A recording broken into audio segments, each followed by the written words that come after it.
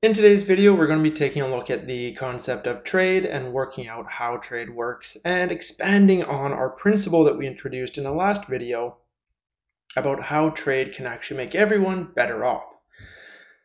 In that last video, we said in order to really make this work, we need to define trade. And to define trade, what we need to do is just essentially be that trade is any exchange of goods or services. In this sense here, then, trade is no different whether we're talking about interpersonal or international trade. This is a useful definition to use then, because then we can simplify the trade problem to an interpersonal scenario, something that we're more familiar with. International becomes abstract, international becomes politicized, interpersonal we can deal with. Interpersonal we're familiar with and we deal with every day of our life. We said, well, what does it look like to live in a world without trade? And we realized with that in a world without trade, something as simple as getting a pen, something as simple as making yourself a peanut butter sandwich for lunch is exceedingly difficult. All of those bits that you need to make that sandwich, all of those bits you need to make that pen would be exceedingly difficult for you to source, for you to put together, for you to manufacture to the end product on your own. It is only with trade that these products become easy. It is only with trade that we overlook the complexity of these simple products. Wow. To carry on then, what is our plan for today? Well, our plan for today, we're going to start off taking a look at determining comparative advantage and determining the direction of trade. So who trades, who exports, who imports, what is the determining factor that influences this? From here, we're going to move on to a trade situation where trade is occurring, and we're going to identify what is the willingness to pay. How much money would somebody be willing to pay in order to buy a good? And what is the willingness to accept? What would be the minimum price that you would accept in order to sell your good? Finally, we're going to take a look at what is known as the gains from trade, and that is how we can all actually be better off having trade in our lives. So let's jump over and start taking a look at our content for today. So for simplicity's sake, let's presume that we have both Alberta and Ontario, so two provinces here in Canada, and let's presume that we have between them, or rather in each one, we have 1,000 workers. So 1,000 laborers that we are able to utilize in our production process in each of these provinces. Then let's suppose that we have the following costs of production in each province. So our units here, we have energy in terms of labor per megawatt hour, and in manufacturing, we have our units in terms of labor per unit of manufacturing. These here are our absolute costs then, right? These are how much scarce resource we need per unit of output that we are going to be creating. And we have the costs in Alberta, we have our costs in Ontario. One of the big things that we'll notice is that if we take a look at Alberta, their costs, 0.1 workers per megawatt hour versus Ontario's 0.2 workers per megawatt hour, we see that Alberta is able to make megawatt hours using fewer inputs, fewer workers. That is, Alberta can produce energy cheaper. If we jump over to manufacturing, we see that Alberta is able to produce 0.5 units of manufacturing per worker, where Ontario needs 0.8 workers in order to make a unit of manufacturing. Again, we see that Alberta has a lower cost of production. In this case here, what we would say is that given that Alberta has altogether lower costs, we would say that Alberta has, let's write this down, this is a big term, Alberta has an absolute advantage. Let's stretch this text box out so that it actually fits a bit nicer. There we go. Alberta has an absolute advantage, and that's just meaning that everything that they produce, they're able to produce it in absolute terms cheaper than the other country, person, region, or in this case, Ontario. Turns out, though, that these actual costs of production, how much of this scarce resource we use, this absolute advantage, is not what determines trade. What determines directions of trade or whether or not we can have gains from trade is the comparative advantage, and that comparative advantage is actually the opportunity cost. So what we're going to want to do is we're going to want to update this little box, and we're going to want to figure out what is the opportunity cost of producing energy, what is the opportunity cost of producing manufactured goods, and what is that opportunity cost in each region. The way we do this, very similar to what we were looking at in that last video. We're just now expanding it to 2 regions. So instead of just doing it once for the one, we're doing it twice, once for each one. In this sense here, what we're going to do is we're going to create this production possibility frontier. We'll create 1 production possibility frontier for Alberta and 1 production possibility frontier for Ontario. Let's take a look at this. Let's start off over here, and we'll have Alberta, and over here we'll do Ontario, just doing some short form for each one. Let's create the production possibility frontier. We don't have any direction whether energy should be on the horizontal or the vertical. I'm just going to put energy on the vertical because why not? So for Alberta, let's go and draw their PPF. We'll have our vertical here, we'll have our horizontal, and then similarly, same idea for Ontario. We'll have the vertical, and we'll have the horizontal. Okay, in each case, we're going to be putting energy, that's in terms of megawatt hours on our vertical. So again, there's Ontario, we have energy, and megawatt hours. And on the horizontal, we're going to be putting our manufacturing, and that's in terms of how many units of manufacturing we can make. And same thing over here, and how many units we can make. Okay, from here though, well, we seem to be at a loss. What are we going to do in order to get this production possibility frontier to be realized in each case? Well, keep in mind what we were wanting to do is we need to figure out how much Alberta could produce if they put all of their efforts into producing energy. Similarly, how much could they produce if they put all of their efforts into manufacturing? And the way we solve this is we take a look at their scarce resource. So in this case, the 1,000 workers are 1,000 laborers. And we say, okay, given this scarce resource, given the rate at which we use this scarce resource to create our output, how much of the output could we produce? So, okay, we have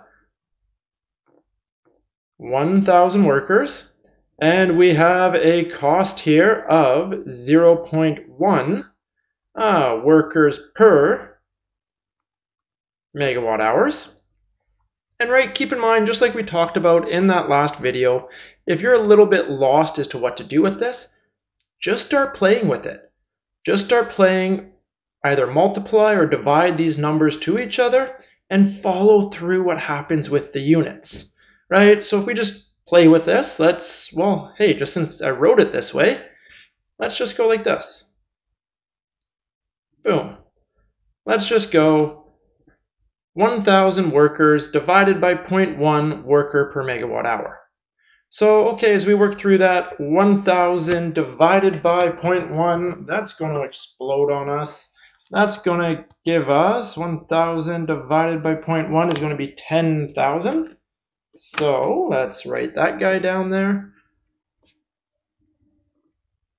So we have 10,000, but 10,000 what? Well, let's take a look at our units, right? Let's take a look at the units here and see what these work out to. So keep in mind, we have a number divided by a fraction. Sorry, not a number, we have a unit divided by a fraction. What we're going to do is we're going to just flip this fraction and multiply. So that is, we will have labor times megawatt hour per laborer. And so what do we get? We get labor canceling out. All we are left with is megawatt hours. So that is, if Alberta were to put all of their resources into producing energy, they could produce 10,000 megawatt hours. So let's put that on our axes here. We have 10,000. Okay. Similarly, we can do the same thing to work out their manufacturing. Let's go take a look at what their cost was here. Alberta had an opportunity cost an absolute cost of at manufacturing of 0.5 workers per unit of manufactured. So, okay, similarly, we'll do the same thing.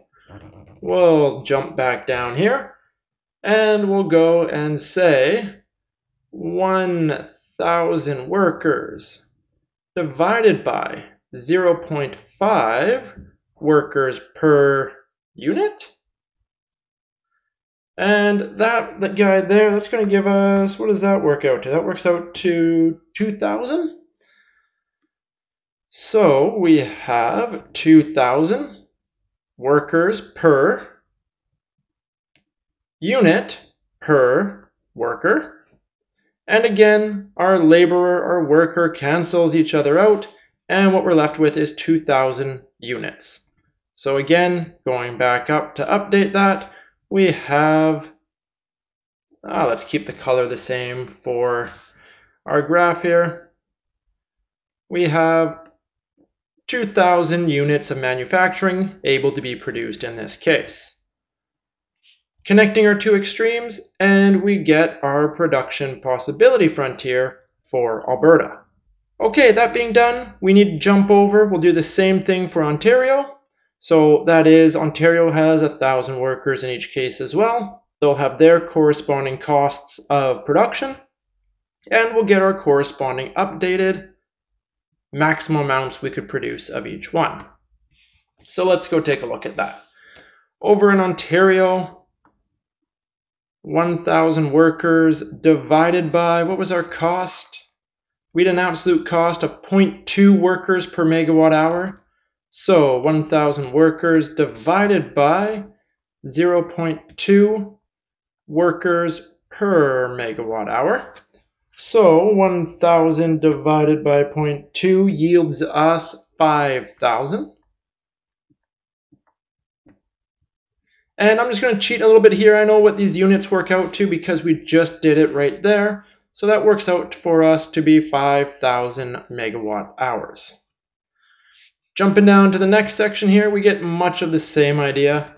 1,000 workers, we have our cost of 0.8 units. So if we work that through, we will have, yet again, 1,000 workers divided by 0.8 workers per unit. And that will give us altogether 1,000 divided by 0.8, 1,250 units of manufacturing. So let's put all of this updated information up on our graph for Ontario. We have maximum production here of 5,000 and over here of 1,250. Together, connecting those two dots, we have our production possibility frontier. Oh, let me get that a bit better here. We have right there our production possibility frontier connecting the two extreme points. Great. So we have the PPF for each region, but what we're trying to do, if we recall, what was the point of all this? We were trying to work out, instead of these absolute costs of production, we were trying to work out what the opportunity cost was of production. That is, in Alberta, what was the opportunity cost of producing another unit of energy, another megawatt hour of energy? In Alberta, what was the opportunity cost of producing another unit of manufactured? So in order to figure that out, let's go back here and recall that we can work out opportunity costs from the slopes of these lines. So starting off with Alberta, we can work out the opportunity cost here as the slope of the line, rise over run, and so we get a slope here of 10,000 divided by 2,000. Keep in mind that's 10,000 megawatt hours over 2,000 units. And that leaves us with go cancel out your zeros, 10 divided by 2 gives us an opportunity cost of 5. Okay, 5, again, don't forget our units. We have an opportunity cost of 5 megawatt hours per unit. So again, how do we read this? This is an opportunity cost, but an opportunity cost of what? Is this the opportunity cost of energy, or is this the opportunity cost of manufacturing? I'll give you a second to think about that. It's actually a pretty important thing to be able to differentiate which opportunity cost we have just determined here. Okay, to think about this, if it didn't come to you right away, let's think about it in a bit of a different term. And in fact, I'm just going to quickly scroll down just to give us some room to think about this. Let's say you go to the store and you decide to spend $2 for a cup of coffee. Okay, thinking about this, was this your cost of money, or was this your cost of cup of coffee? Well, okay, clearly what this was your cost of a cup of coffee. You had to give up $2 in order to buy a cup of coffee. And in this sense here, this is the exact same situation we have going on up here.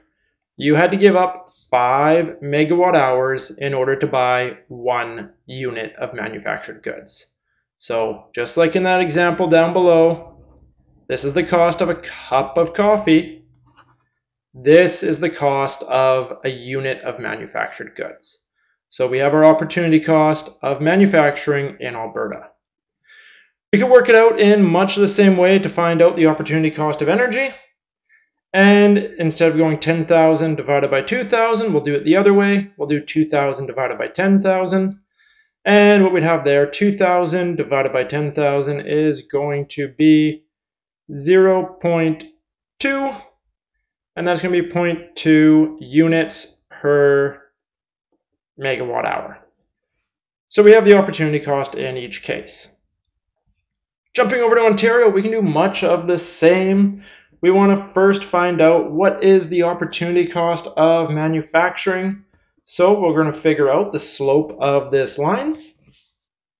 So just to start off with manufacturing, slope of this line, again, rise over run, 5,000 all over 1250. Keeping in mind our units here, that is 5,000 megawatt hours over 1,250 units. That's going to give us an opportunity cost of 4 megawatt hours per unit of manufactured goods. So again, 4 megawatt hours being given up to create 1 unit of manufacturing. Working through it the other way, we have 1250 over 5,000, or we have 0.25. Oh, that's a little bit funny there. Let's try that again. 0.25 units per megawatt hour. Great. So we have all of these opportunity costs, and you're just sitting here going through all this, and you're just a little bit numb in the mind going, great, Keith, we did a whole bunch of math, we solved a whole bunch of stuff. Why did we do this? Well, okay. Again, bringing it back to what we were trying to do. We said that yes, Alberta has an absolute advantage, but that this use of your scarce resource, this absolute cost of use of your scarce resource, this wasn't really important for trade. We said that these absolute costs were not necessarily important, but rather what was important was these opportunity costs. So that is, let's go back up here and let's redo this diagram, but sorry, not this diagram, this table, but let's update this table to be in terms of opportunity cost rather than absolute cost. So let's do that. Let's scroll down and create a new table just right down over here. Let's get rid of this cup of coffee one. Okay. So in this case, let's just go and make a nice neutral color, and we'll take a look at Alberta, and we'll take a look at Ontario. We then want to take a look at our costs of production. So we'll take a look at the costs of production of energy. And we're interested in the opportunity cost. So opportunity cost of energy is how many units I give up to produce a megawatt hour. Very similarly, we want to take a look at the cost of manufacturing. And again, this cost is going to be in terms of opportunity cost. So in this case, how many megawatt hours I give up in order to produce an extra unit. So, okay, just to scroll back up, actually, we can even just cheat. We can drag this guy back down so we can look at it. Okay, so we have our absolute costs over here. We're going to take a look at our opportunity costs. So starting off with Alberta. Opportunity cost of energy. Well, opportunity cost of energy, that's units per megawatt hour. That was 0.2 units per megawatt hour. Opportunity cost of manufacturing, 5 megawatt hours per unit. So, okay, let's update this. Let's go down. For Alberta, we had 0.2 and we had 5. For Ontario, what did we have going on there? Well, starting off, opportunity cost of energy, so units per megawatt hour. We have 0.25 units per megawatt hour, or for manufacturing, 4 megawatt hours per unit. Okay, let's update that. 0.25 and 4. So what was the point of all this? The point of all this was to update our absolute costs into opportunity costs. Because again, one of our principles of economics was that it is the opportunity cost that's the true cost of an item, not necessarily this absolute cost. The other interesting thing that we'll notice, well, we said up above that Alberta had an absolute advantage, that Alberta could produce both energy and manufactured goods absolutely cheaper than Ontario. But if we come down here and take a look at this, we see that it's no longer true in terms of opportunity cost. In fact, if we look at, say, just energy production to start off, we see that, okay, Alberta, they lose 0.2 units, Ontario loses 0.25 units. In both cases to produce an additional megawatt hour. That is, in this case here, instead of units per megawatt hour, which might be a little bit abstract, you could think of it temporarily just as dollars per megawatt hour. And very clearly, you're like, oh, Alberta can produce a megawatt hour of electricity cheaper.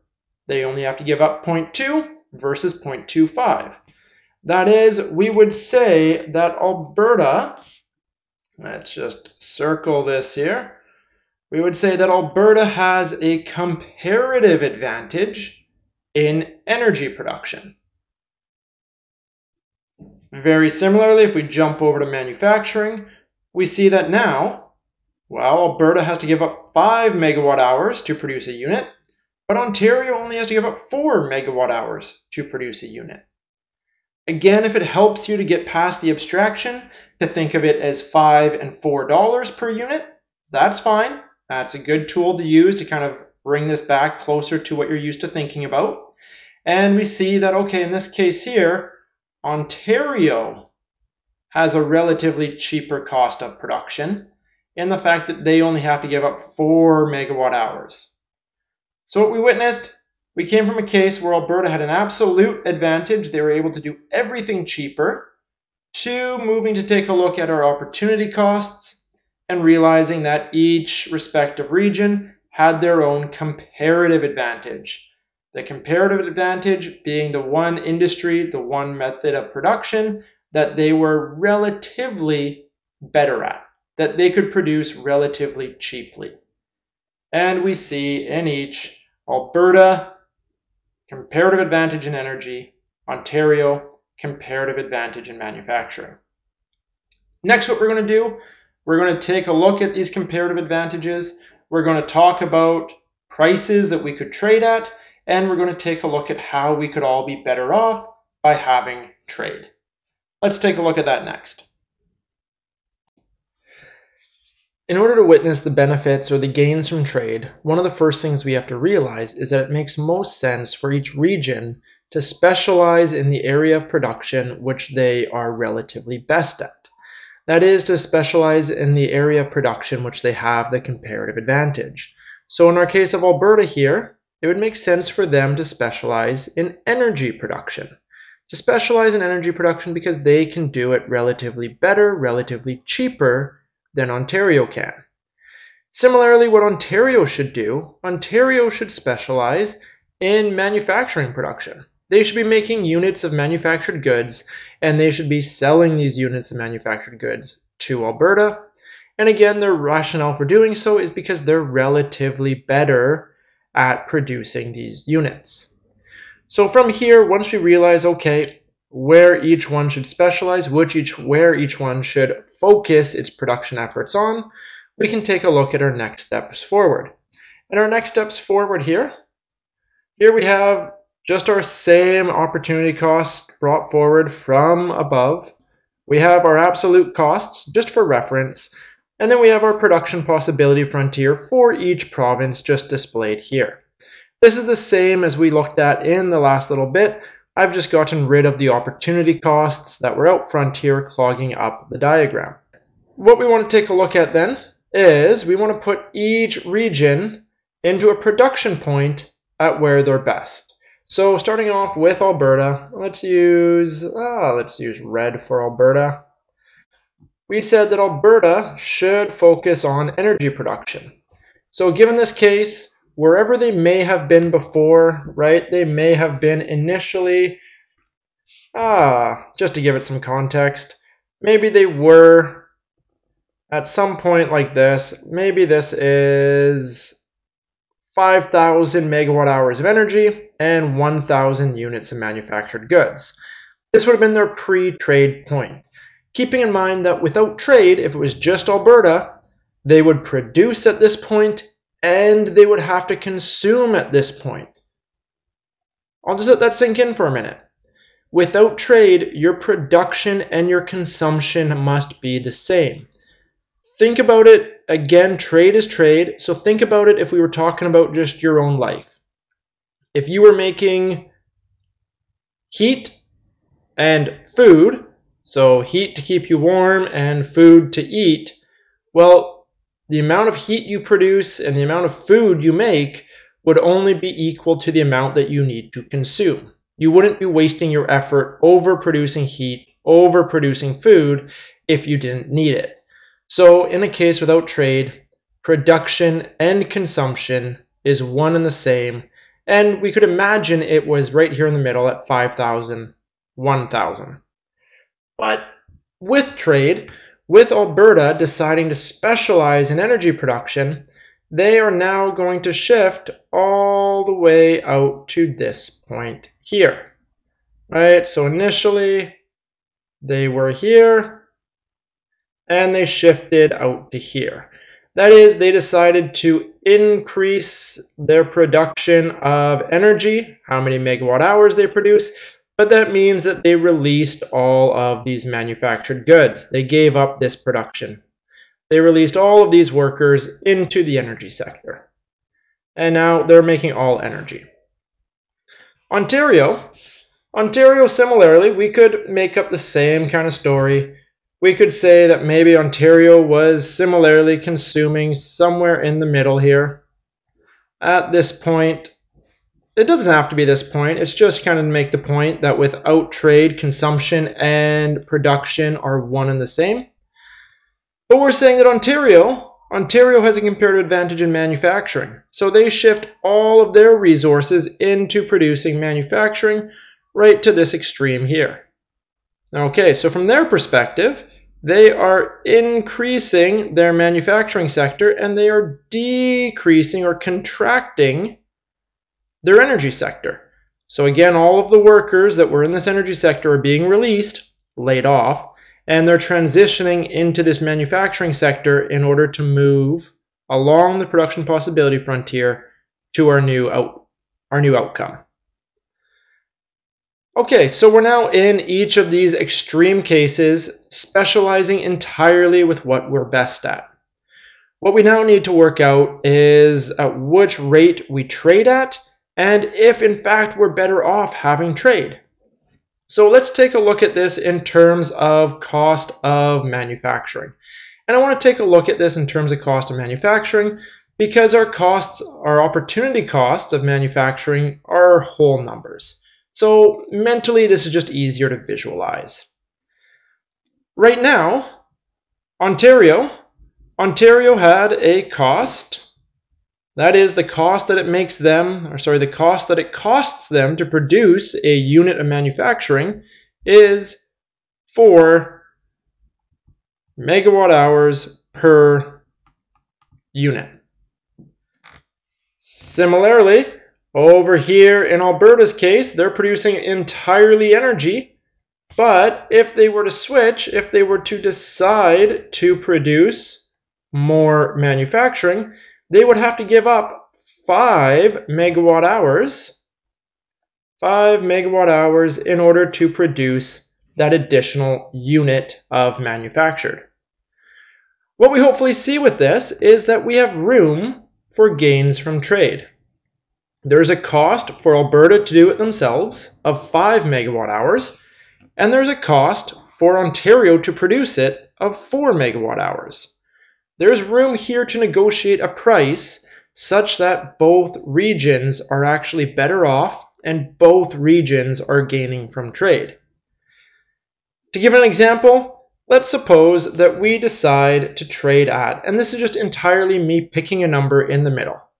Let's suppose we decide to trade at 4.5 megawatt hours per unit.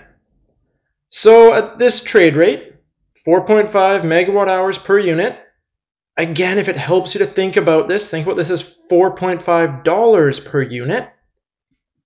Ontario has a cost of production of 4 megawatt hours per unit, or $4 per unit. Would it then make sense with a cost of $4 per unit to sell at $4.5 per unit? Yeah, in that case there, with us just substituting dollars in for megawatt hours, Ontario is able to make 50 cents, $0.5 on every unit they sell. Or similarly, since we're not talking about dollars, we're talking about megawatt hours, they're able to make 0.5 megawatt hours on every unit of manufacturing they sell. They're much better off in this case. Alberta, on the other hand, well, would they be willing to buy manufactured goods at this trade price? Well, okay, Alberta, they're capable of doing it themselves, right? They can make manufactured goods on their own just fine. Question is it better to buy it from Ontario? Well, for Alberta to do it themselves, it's going to cost them 5 megawatt hours per unit. That's $5 per unit. Versus it would cost to buy it from Ontario 4.5 megawatt hours per unit. That is, again, it's going to be cheaper for Alberta to buy it from Ontario than for them to produce it themselves. Alberta can save, again, $0.5 or megawatt hours by buying it from Ontario versus doing it themselves. Okay, I just really want to make this clear. I have substituted in this word dollars quite a few times for megawatt hours as we went through. At no point do we have dollars or money anywhere in this question. That whole concept of saying $5 per unit instead of 5 megawatt hours per unit was just to make it more contextually easier to realize or to grasp. We are not dealing with dollars. We're not dealing with currency in this case. We are dealing with a rate of trade-off between two different methods or two different goods that we are producing. So just to really make sure that you're clear on that and no one's lost as to where that dollars came in from. Okay, how do we now show this new trade point? Well, let's take a look. Starting off with Alberta. Right now, their rate of trade-off as they give up energy to get manufactured goods is at a rate of 5 megawatt hours per unit. But if instead of doing it themselves, they trade, well, our rate is going to be 4.5.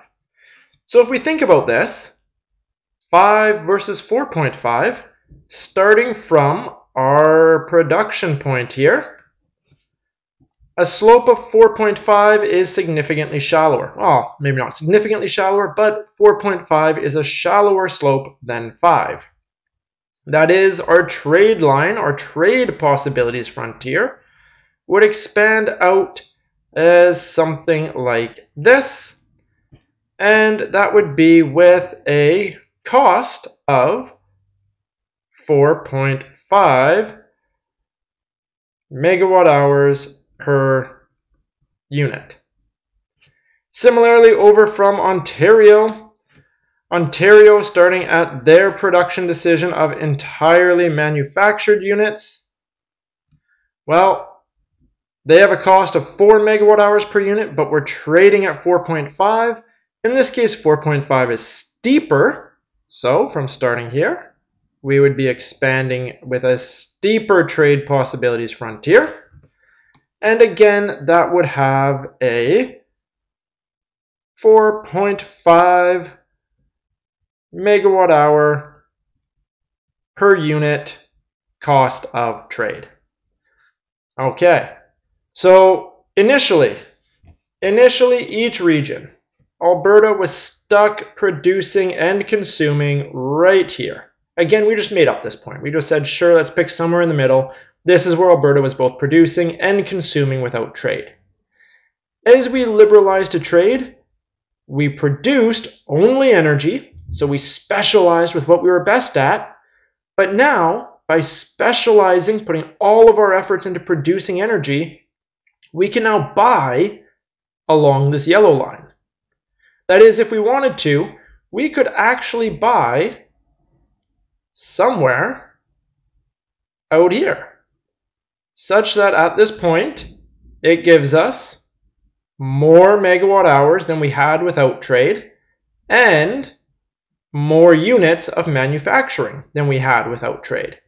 So by specializing in what we're best at, we can then buy the stuff that we're not good at producing for cheaper than we could do it ourselves, and we could end up overall better off than we initially were, having higher levels of consumption. Similarly, we could see the same thing in Ontario, right? This isn't zero sum. This isn't just one country wins, one country loses, or in this case, one province wins, one province loses. In Ontario, they could similarly choose to come out here on their trade line. So again, they're only producing manufactured goods, but they can consume along our yellow trade line. And in this case, they can increase their manufactured consumption and increase their energy consumption relative to their initial case. And again, this is because they get to produce the good they're relatively good at, the one that they can produce relatively cheaply. They can sell it for more money, or in this case, more megawatt hours, and they can use that to end up at a higher consumption level. This is our gains from trade. Okay, let's take a second here and talk about this price. So in our case here, what did we have? In terms of exports and imports, when we were talking about manufactured goods, we had Alberta and we had Ontario. Well, manufactured goods, we said Ontario produced manufactured goods. So that means Ontario is an exporter. They are exporting, selling manufactured goods. And Alberta then is our importer. They will import manufactured goods. They're the buyer, right? They're buying these goods. In terms of energy, we're going to have the opposite. In this case, we said Alberta was producing energy. So Alberta would be the exporter. And if Alberta is selling energy, that's because Ontario is buying it. Ontario would be the importer of energy. In this case here, our exporter, so let me just go, exporter is our seller, and our importer is our buyer. In each case, the seller and the buyer is going to have a maximum and a minimum price that they are willing to pay or willing to accept for this good. If we keep talking about manufacturing, let's take a look at that. Let's talk about what we will just do a shorthand abbreviation as to our maximum willingness to pay. And again, this will be for a unit versus our minimum willingness to accept for a unit. So in each case here, maximum willingness to pay, this would be the buyer. This would be the highest price that I would be willing to pay in order to buy a unit of manufactured goods. Minimum willingness to accept, this is for the seller. This is the lowest price that they'd be willing to accept in order to give up a unit. In each case, we can work out what that's going to be, and let's start off with this maximum willingness to pay. So keep in mind again, this is the maximum willingness to pay, how many megawatt hours they'd be willing to pay in order to buy 1 unit of manufacturing. Who's our buyer? Our buyer of manufacturing is Alberta. So let's take a look at Alberta. Here, we have Alberta with a cost of production of 5 megawatt hours per unit. That is, this is the cost for Alberta to make a unit of manufactured goods. In this sense here, it would make sense that Alberta's maximum willingness to pay would be the cost of them doing it themselves. At this point, if Ontario were to say, yeah, sure, we'll sell you manufactured goods, but we're going to sell them for 5 megawatt hours per unit, well, at that point, Alberta's indifferent. They're not necessarily happy, but they're indifferent between buying it from Ontario or producing it themselves. It's the same cost, right? So in that sense, there's no preference towards one or the other. So we can update this and we can say that, okay, for Alberta, the maximum price that they'd be willing to pay for a unit of manufacturing would be 5 megawatt hours. Similarly, we can go and take a look for minimum willingness to accept. So Ontario being the seller, Ontario being the exporter, what is the lowest price that they would accept to sell a unit? Well, in this case here, their cost of production is 4 megawatt hours per unit. If they ever accepted less than 4 megawatt hours per unit, well, that'd be rather silly on their part. They would be better off just to produce energy on their own rather than to accept less than this for a unit. So very similarly, while Alberta's opportunity cost became their maximum willingness to pay, Ontario's opportunity cost will become their minimum willingness to accept. And we have a discrepancy then between the two.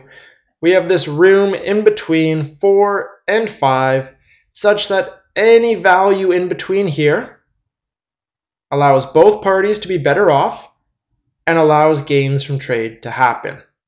So that is, if we wanted to formalize this, if we ever said, suggest a price in which these two parties could trade at, we could say that the price for manufacturing is going to be somewhere between 4 and 5 megawatt hours per unit. That is, where this price ends up That's not part of this course. We're not going to get into possible kind of things of that. Really, what we're going to work out is just to kind of create this range of possible prices that may exist, and we can realize that any price above 4 or below 5 gives us a situation where both parties are better off. If ever I were to ask you to suggest a price, well, you could suggest any number between these two. You could suggest 4.5 as we did here. You could suggest anything else. You could suggest 4.1. You could suggest 4.8, right? It is in between this range here. It is an acceptable range for our gains from trade. 5.2, that would not be an acceptable price. We would not be gaining from trade in this case, and we would just rather produce it ourselves rather than trading with our trading partners. What we could similarly work out, instead of working out what is the trade price for a unit of manufacturing, we could work out, same idea, trade price for or at least potential trade price for an additional megawatt hour of electricity. Same process going on here, where we had our minimum willingness to accept and our maximum willingness to pay. We would similarly have minimum willingness to accept and maximum willingness to pay, and a trade price being any point in between these two values. So very much the same thing, just on the other side with our other good. One last thing you might have noticed, if we didn't have to draw these production possibility frontiers, if we didn't have to go through this whole bit of visualizing it, we could have cheated, we could have jumped straight to these opportunity costs from our absolute cost diagram. And let's take a look at what I'm looking at here. If I go 0.5 divided by 0.1, well, 0.5 divided by 0.1, that gives me 5. If we follow our units in this case, that would actually give me 5 megawatt hours per unit. That is my opportunity cost for Alberta for manufacturing. If I were to do 0.1 divided by 0.5, I'd get 0.2. And again, if you were to follow through how the units work through and cancel each other out, we would end up with 0.2 units per megawatt hour. The opportunity cost for energy production in Alberta.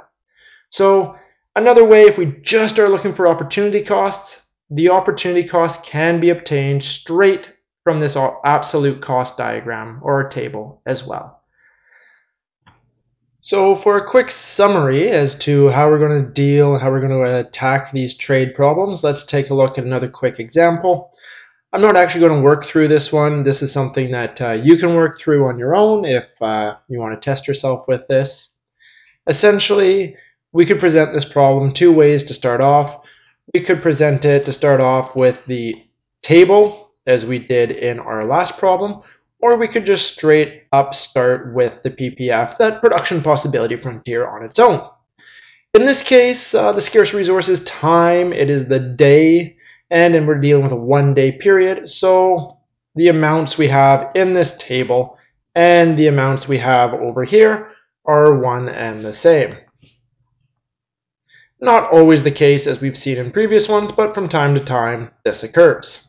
So how about do we go through this? If you have either the table or the PPF provided to you, what are your next steps forward? Well, good kind of 4 steps as to what you're going to do. First thing we always have to do is figure out the opportunity costs, right? Keep in mind that trade is not determined by absolute advantage, is not determined by absolute costs. Trade is determined by opportunity cost. So we need to know what the opportunity costs are. Once we've figured out the opportunity costs, we need to figure out which region, which country, which person has a comparative advantage and what they have a comparative advantage in. Great.